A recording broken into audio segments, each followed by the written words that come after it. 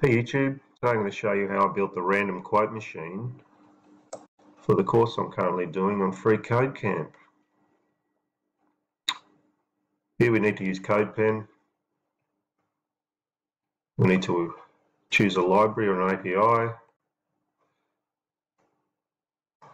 We need to add a button that shows the random quote, and we need to add a button to tweet out the quote. Okay, we head over to CodePen, where I've just finished my random quote machine. It's pretty basic.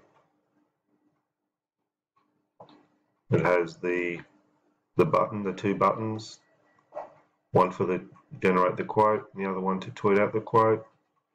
Here I've added some Google fonts, I've added some text, which links to where I've got the quotes.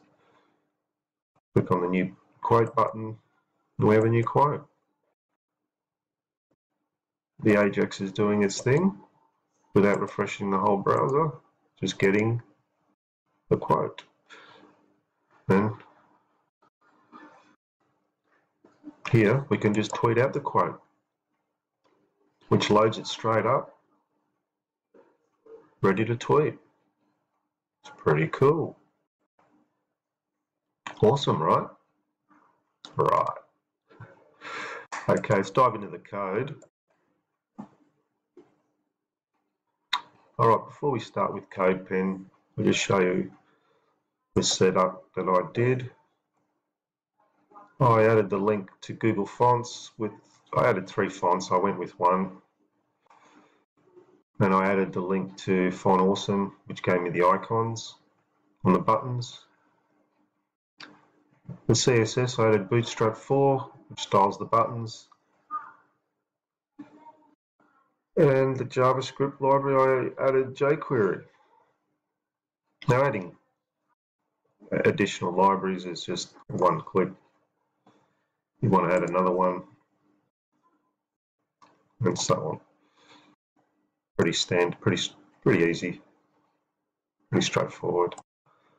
Okay, now let's start with the HTML.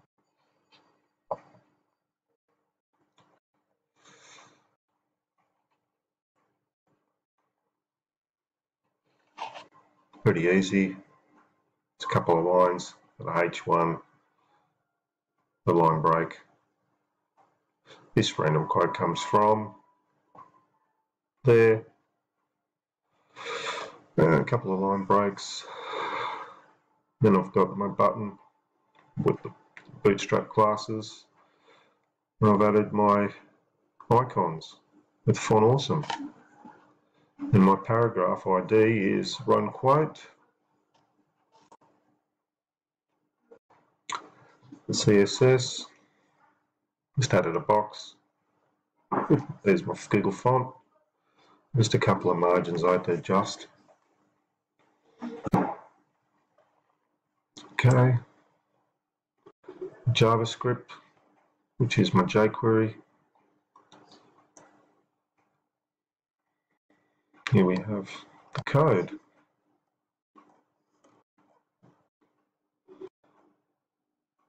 Now, a great resource tool, referencing tool, is I recommend W3 Schools.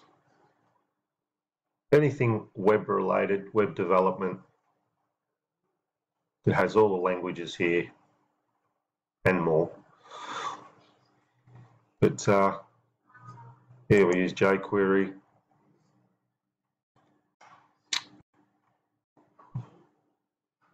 We want to reference Ajax, and here we have it.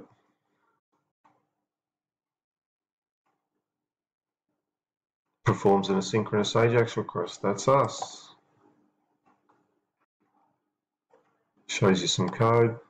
.ajax takes in the URL.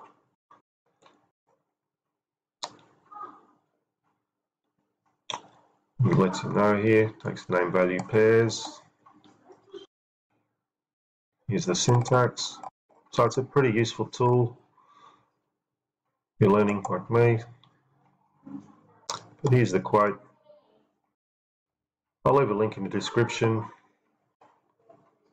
And thanks for watching.